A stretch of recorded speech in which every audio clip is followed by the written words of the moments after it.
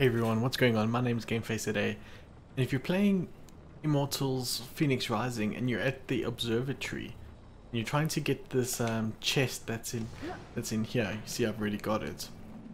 And you're not quite sure what to do with the puzzle. If you're not even sure how to get into this building, it's just on this. You break a hole in the side here, and we are at this point of the map quite close to where I think the starting area. They are the main starting island. Is a legendary chest in here. Climb all the way to the top, to the side of this. I don't know what that's called.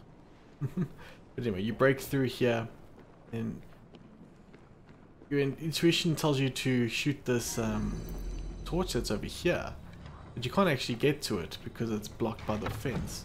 What you need to do to unlock this chest is, funny enough, shoot out here.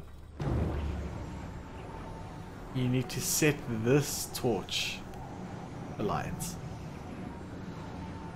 And what you do is try and get the arrow on fire first. What it is, I head around this side, put light there, through here, get the torch on fire there. Obviously, don't hit between the bars. Got to go straight through, and then this wall here will actually unlock and you can go get the treasure. Yeah, hopefully that was useful for you guys. See you guys in the next video.